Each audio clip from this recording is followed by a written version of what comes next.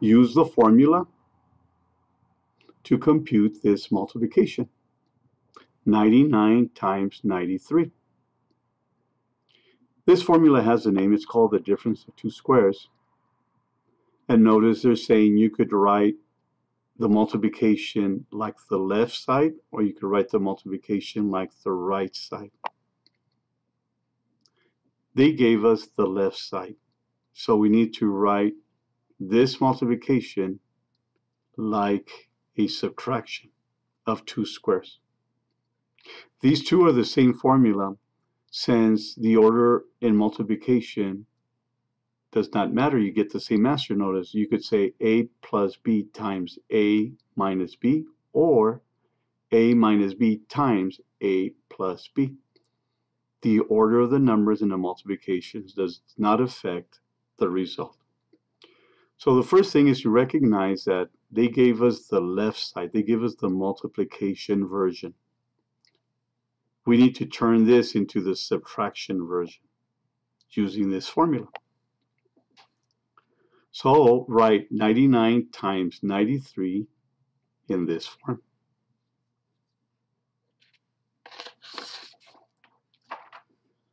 So here's the 99 and here's the 93. I drew them on a number line. Notice how that's going to help us. So here's 93 and 99. Find the halfways between 93 and 99. Find the halfway number. So it's 99 minus 93 divided by 2. Therefore, the middle number, the number between them, is 3 units away from 93 and 3 units from 99. 93 plus 3 gives you 96. 99 minus 3 gives you 96. 96 is the halfway point. How are we going to use that halfway point? Now what we're going to do is rewrite 99 as 96 plus 3 and write 93 as 96 minus 3. Notice this is the A and this is the B. Here's the A, here's the B.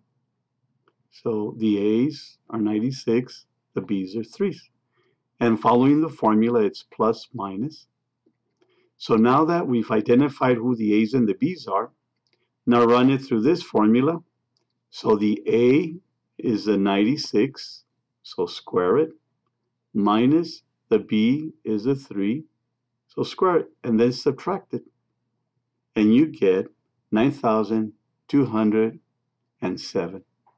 You could check your answer by multiplying these two numbers, 99 times 93, and you'll see you get the same, 9,207.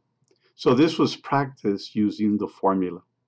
It was longer than just multiplying, but it gave us a chance to see how this formula is put together.